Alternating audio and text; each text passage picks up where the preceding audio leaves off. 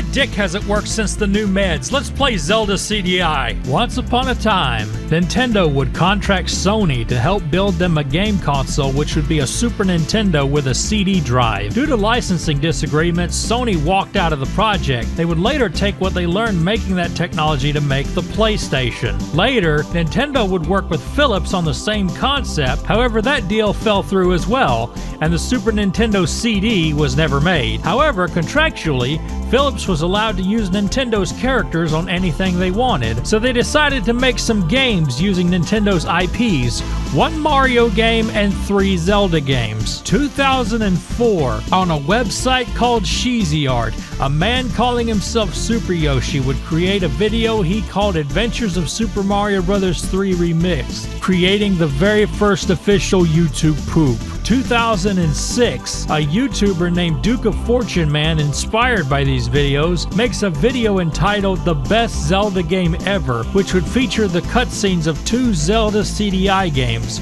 Link the Faces of Evil and Zelda Wand of Gamelon, making what many people have accepted to be the first CDI YouTube poop. And that video would spawn another, and another, and then so many CDI YouTube poops that it would be impossible to count them all. These videos, as well as the original cutscenes, would get so ingrained into internet culture that everybody knew every line, every frame of animation by heart. Today, we're going to be exploring these 2 games and seeing what makes them what they are. So here it is, the video that as an ex-YouTube pooper myself, I was destined to make someday.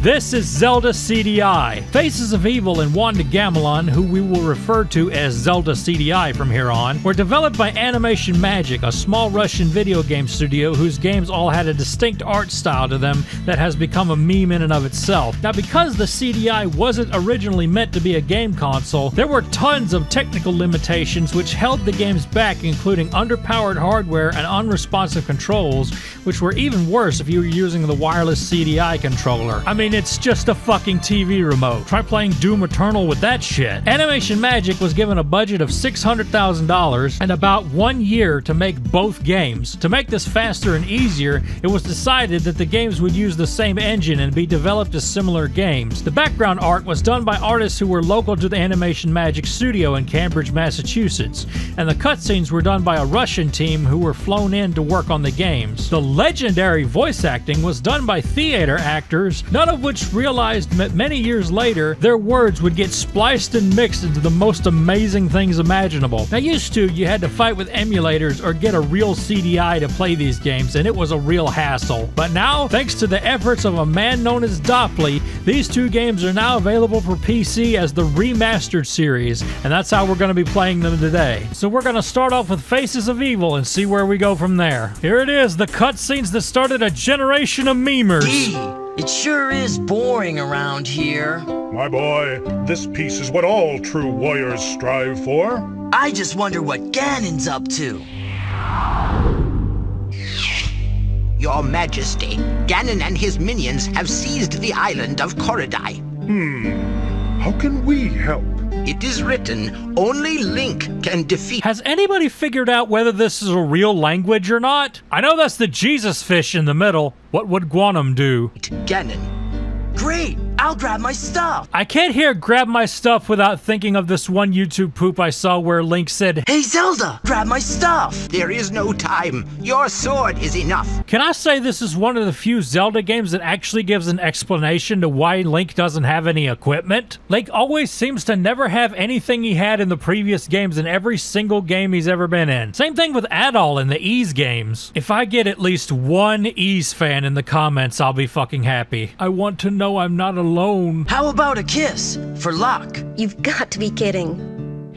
Squadala, we are off. I think we've all wondered what squadala means, and I don't know either, but Urban Dictionary says it might mean you'll always be behind your prey. I don't know where they got that, but you can also buy a mug that says squadala for $33. Dude, I could make my own mug that looked better than that. Wow! What are all those heads? These are the faces of evil. You must conquer each. I guess I'd better get going. Here is the map. Where do you wish to go? Can I go to a better game? Well, I guess we better get going. But where do we go? I guess we'll go to Goronu. Now imagine it's the 90s and the newest Zelda game is Link to the Past, and then you play this. As you can see, it's a side-scroller, kind of like Zelda 2 was a side-scroller. The reason for this is because when they were developing the Faces of Evil and Wanda Gamelon, Zelda 2 was the newest game. Link to the Past had not come out yet. And when Link to the Past did come out, the CDI games were still being worked on. So the idea was this was supposed to be a follow-up to Zelda 2, kinda. They figured, well, Zelda 2 is a side-scroller and it's the newest game, so that's where the games must be heading, huh? So that's why the Zelda CDI games are side-scrollers. It's full of a lot of little quirks, like the hit detection's kinda wonky, and to pick up any item, even the rupees, you have to swipe them with a sword or else you can't get them. You can't just touch them and get them. There's a way to change that, but we'll talk about that later. Well, let's talk about the rupees. The rupees are an interesting rabbit hole in themselves. Now, you see me getting a lot of red rupees, and you're thinking, wow, you're getting a lot of rupees. I mean, each of those is 20 apiece. No, because these are not rupees. They are rubies. Remember what Morshu said? As long as you have enough rubies. So they do rubies. They had to be different. They couldn't get with the program and do rupees like everybody else in Hyrule. They had to do rubies. I wonder what the exchange rate is from rupees to rubies. One of those things nobody cares about but me. In a normal-ass Zelda game, a red rupee is 20 rupees. But no, not in this game.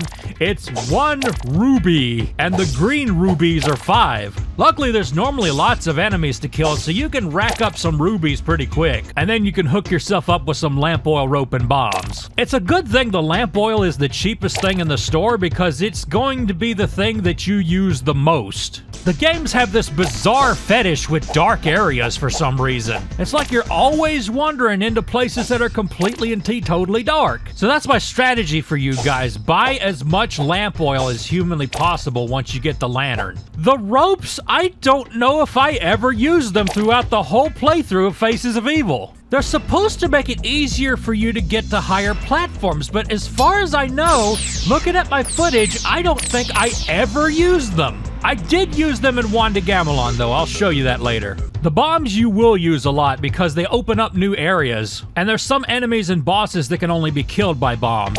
Unfortunately, they're the most expensive thing in the store, so you have to go outside, farm some rupees, go back in there, and get some damn bombs. Wouldn't it be nice if all you had to do to get some money is kill some bad guys? You go to the retro game store, you want Earthbound, it's like you're a few dollars short. Okay, let me go outside and farm some money. I know I'm showing this one area a lot, but this is where I farmed rupees the most. I wonder if Morshu's watching me out the window as I'm doing this. He's like, yeah, farm those rupees. Make that bank. Anyway, one thing that's kind of nice is the shield actually works in this game, like it does in a lot of Zelda games. For it to work, you have to stand completely still. Link's just standing there letting people throw shit at him, and he's like, hey, you can't hurt me, bitch, I got a shield. Link does a stand-up comedy show, and everybody throws tomatoes at him because his jokes suck, and he just hides behind the shield. He's like, kiss my ass, I'm funny, damn it. I'm having a lot of trouble with this 1 rupee, ain't I? Yeah, fuck it.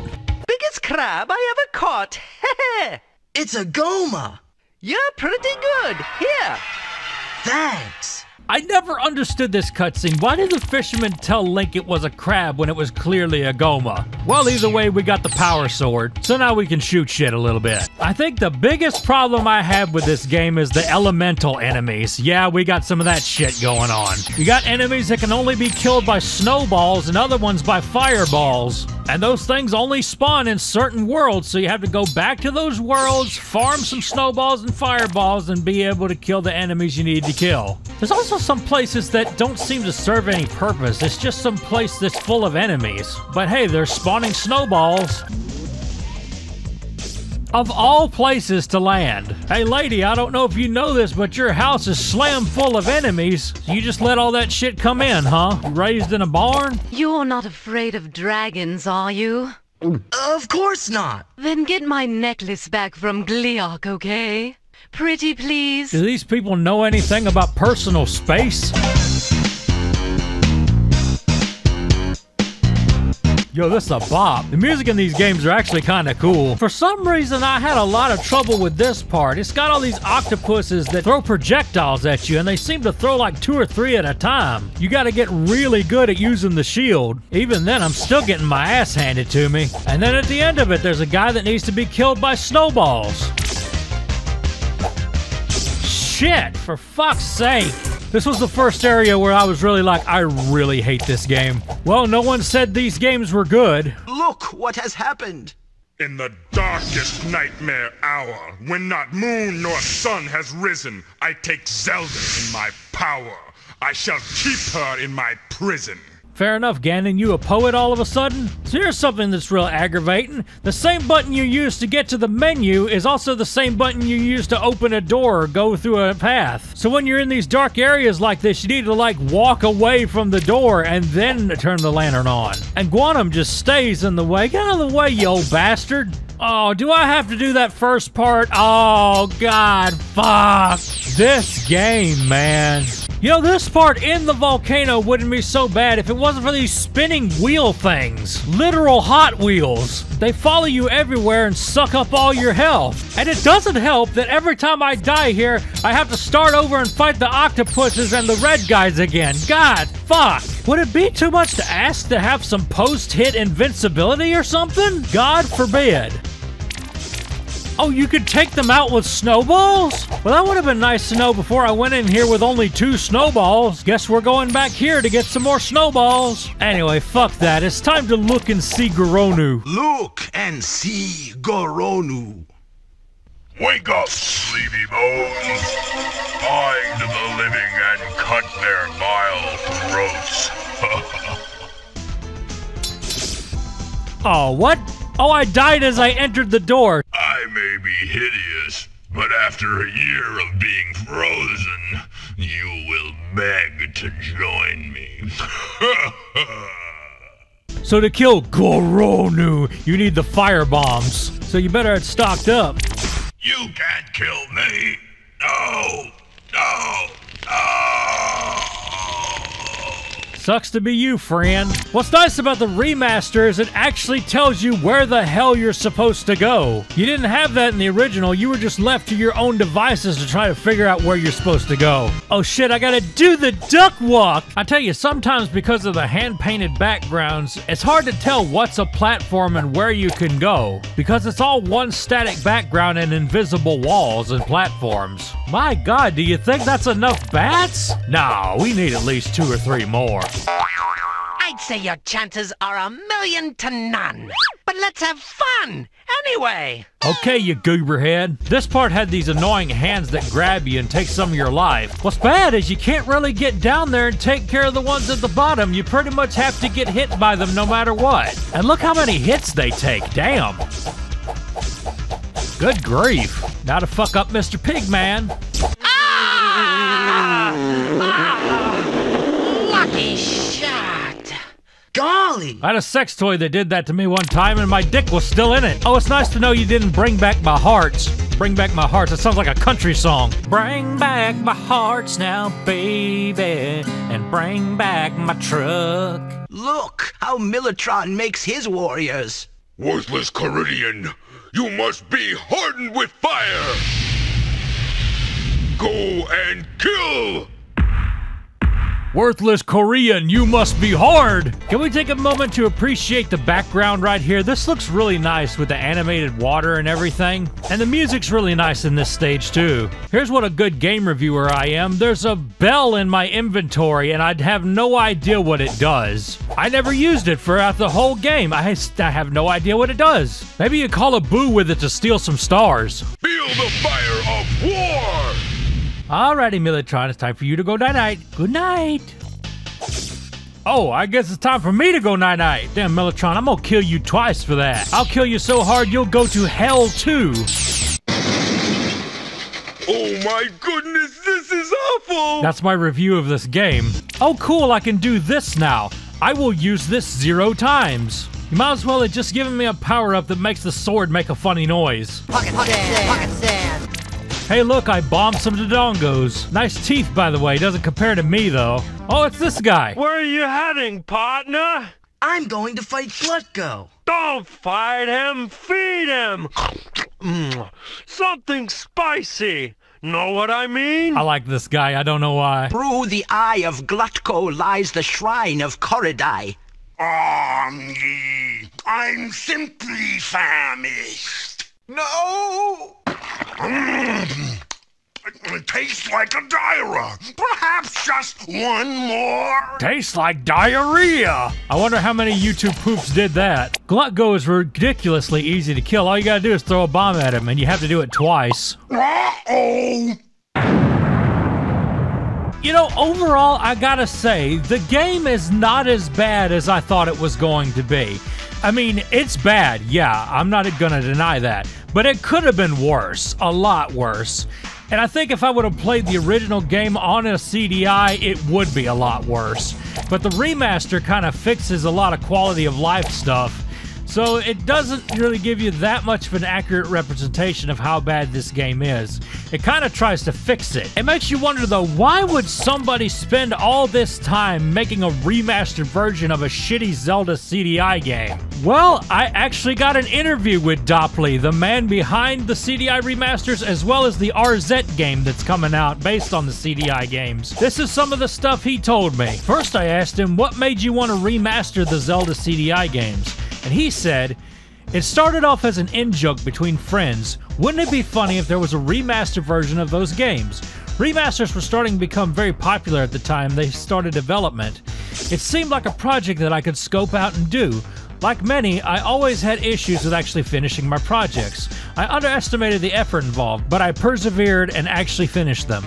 I was also inspired by reading old developer interviews with Dale Descharon and learning about the terrible hand they were dealt in development, low budget, impossible time frame, bad platform, but also seeing the flashes of design brilliance on display. I endeavored to hopefully shine a line on these things that the original games couldn't. I then asked him what was the process taken to bring these games to PC. Like all games, it starts with a design document. I created a design document and a spreadsheet that cataloged each and every part of the game. After playing through them myself, recording footage, looking at recorded footage, etc., I worked out what was needed for the game in Game Maker, the engine I developed with, and developed the systems for it. Then it was just a matter of painstakingly recreating everything, and then adjusting that, double-checking my work, adding new features, bug testing, rinse and repeat. Then I asked him, what do you personally think to these games as far as playing them?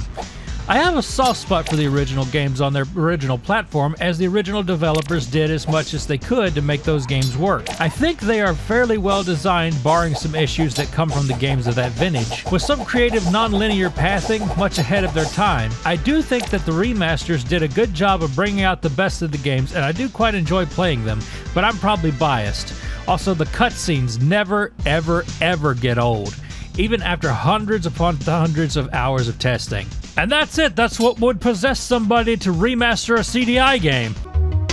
At last, you have the vision to find my house. Now you will see the sand kroomies that prevent your approach to Ganon. Go with many blessings.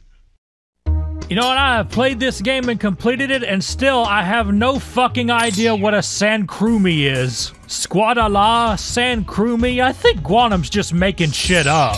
Okay, I guess I lied. I found a place where I actually did use the rope, and it looks like there would have been no other way to get over there other than use that.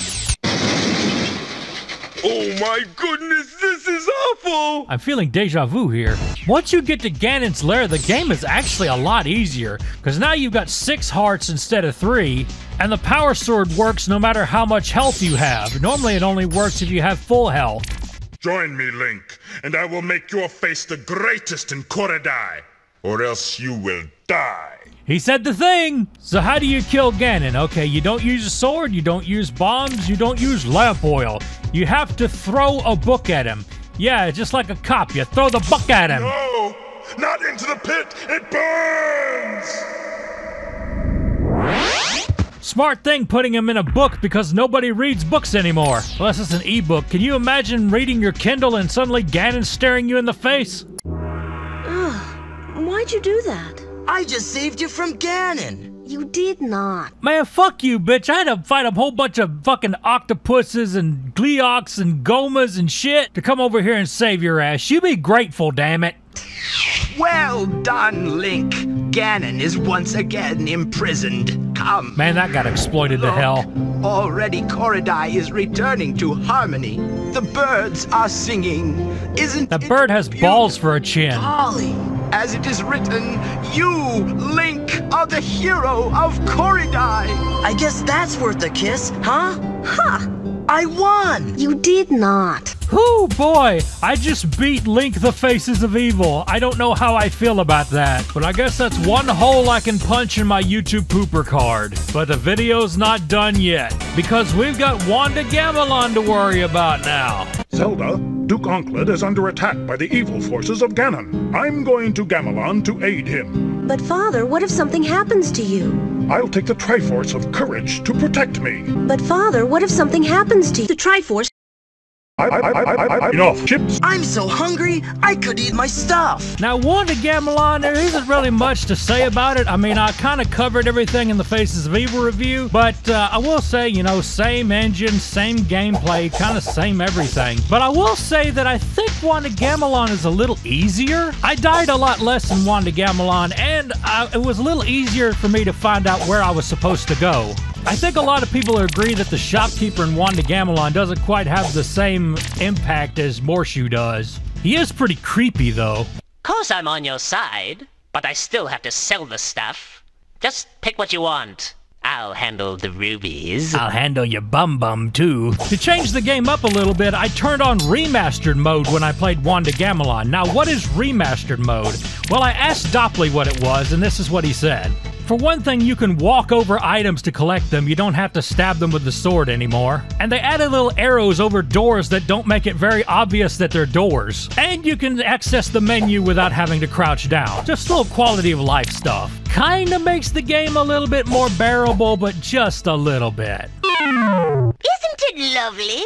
Bring some fairy dust and I'll make it a magic cloak. What's wrong with your eyes? I feel like I'm watching one of those hypnosis fetish animations with the Jungle Book snake. Furries, man, I swear to God. You got the Jungle Book snake hypnotizing people. You got Falco fucking buildings. You got Fifi LaFume in a prison uniform. There's some weird people in this world. Why can't y'all just like pause? That's a normal fetish. Bunch of goober heads. Hey, I got a new fetish for you. How about you fuck toasters? It's great because you can get a friend in on the action. Let's see how brave the little toaster actually is. Oh yeah, I was doing a game review. Remember how I said this one's easier? Well, they got rid of the elemental enemies in this game. But you still got enemies that are only weak to bombs and some enemies that can only be killed with a certain item, like this mummy guy here. This round! No! It's gold! Oh, it's Ganon's voice actor, too. There's a lot of crocodile platforms in this game. What is this, Frogger? Pitfall? Maybe I should review more Atari games. Can we watch the Omfac cutscene? Because I love that one. Whatever I see, I shall devour. I like that he turned into the Rolling Stones logo. Oh shit, it's more of those Hot Wheels. Hot Wheels leading the way. Hot damn, so much shit, man. How are you supposed to get past all this? By the skin of your teeth, I reckon. Also, if you have skin on your teeth, you should probably consult a doctor. All right, Omfac, you gotta go. Got him. My birds! Shoutouts to my Volvic peeps. This is illegal, you know. Nintendo, when I play games on my hacked Switch. I managed to conceal Me win big tits. this magic lantern. I hope it can be of use. But yeah, as far as Wanda Gamelon goes, there's nothing really I can add. It's pretty much the same shit as Faces of Evil, just some different maps is all. So let's go ahead and kill Ganon so we can all go home. You dare bring light to my lair? You must die! You know how you had to throw a book at him in Resident Evil? Faces of Evil, fucking hell. In Faces of Evil, you threw a book at him, but in this game, you throw a wand at him. The chains! No! You haven't seen the last of me! We certainly haven't. There's gonna be about 10 million YouTube poops you're gonna be in. Father! You saved me! Here's the traitor, your majesty. Please, your omnipotence, have mercy. After you've scrubbed all the floors in Hyrule, then we can talk about mercy. Take him away. Yes, my liege. I wonder what happened to Link. Oh, he was a bore anyway. Stop looking at yourself. What happened? Nothing, Link. We were just about to have a feast. Great! You know, it's because of this cutscene that every time somebody says what happened in a Discord call, I always say, nothing, Link. You would think people would get pissed off by it, but I actually get no reaction to it whatsoever. It's like I'm not even there. Whew, boy, that is the Zelda CDI games. And it feels good to finally have this damn video finished. I can't believe I took so long to do it. And you know what? I know what's about to happen. I know what's going to happen in the comments section. There's always going to be that one guy, that one fucking guy that's going to be like, why didn't you play Zelda's Adventure? You want to know why I didn't play Zelda's Adventure? Here is the reason I did not play Zelda's Adventure. Because no one gives a fuck about Zelda's Adventure. The Animation Magic CDI Zelda games and Zelda's Adventure are a good example of the difference between so bad it's good and so bad it's bad. There's a reason nobody made YouTube poops of it back in the day. Because it's fucking boring. It has no charm to it whatsoever. It just feels like a bad FMV game. And that's why I didn't review it, because it's so bad it's not even worth making a review about. While the Animation Magic games are iconic, everything about them is memorable. Can you name one single quote from Zelda's Adventure? Can you name one single thing that was said in that game? No, don't act like you can, because you can't. Damn it, I just kicked my wall and put a hole through it. Well man, I'm excited, because now after playing the Zelda CDI games, I'm all pumped up to play Arzette. It definitely looks like it's going to be a continuation of what made the CDI games so exploitable and wonderful. There's only been a trailer and a couple of gameplay videos and people are already making YouTube poops of it. And I love that I know a whole bunch of the people who are working on Arzette. I know who these people are. A lot of them used to be YouTube poopers back in the day. Also, this one character that's there, that wolf guy, I know who that's supposed to be. I'm not dumb. So I asked Dopley a little bit about Arzette. And here's what he told me. Arzette the Jewel of Faramore is a spiritual successor to a pair of infamous fantasy adventure games from the early 90s, a love letter to CD-ROM-based interactive entertainment of that vintage. It is a stage-based action platformer with non-linear elements with an emphasis on exploration, featuring hand-painted backgrounds, gorgeous sprite art, and fully voiced and cartoon cutscenes animated in a beloved style. I really love how Dopley is kind of tiptoeing around fully saying CDI. You know what's crazy is Dopley actually got some of the people that worked on the CDI games to work on this game. He says, Rob Dunlevay, a background artist on those original games, has contributed new artwork for Arzette, including the gorgeous world map painting featured in the key art. Jeffrey Rath and Bonnie Jean Wilbur contributed their talent towards the game as well. Jeffrey Rath can be heard narrating the trailer. Once they understood that I was pitching sincere and loving homage to the games they worked on, they were fully on board and were a delight to work with. I then asked him what platforms Arzette would be available for. He said it'll be available on Steam, Switch, PS4 and PS5, and Xbox. Finally, to close, I said, what do you have to say to any aspiring game devs out there? And he said, stubbornly finish your work and network with other developers. Make lots of friends and collaborate with other creatives. Know your own limitations, acknowledge them, and work with them. I'm extremely fortunate to have the opportunity to make Arzette, and it's thanks to a litany of amazing people always supporting me. I am very grateful. Well, man, that's crazy. I can't wait for this shit to come out. Well, anyway, that's a good note to end on. I hope y'all all had a good time watching Zelda CDI and watching me suffer through it. Well, this is Stuart K. Riley, and these wonderful people are my $20 patrons and their wonderful characters. If you want your characters at the end of my video, all you gotta do is pledge $20 to my Patreon and Kippy will help you out. I want to thank every single person that's pledged so far and just sticking with me through all these years and through all my dumb shit. I love every single one of you. You're the reason I keep doing this. Well, anyway, my name's Stuart K. Riley. I hope y'all enjoyed the video, and I'm gonna get out of here. I will see y'all later.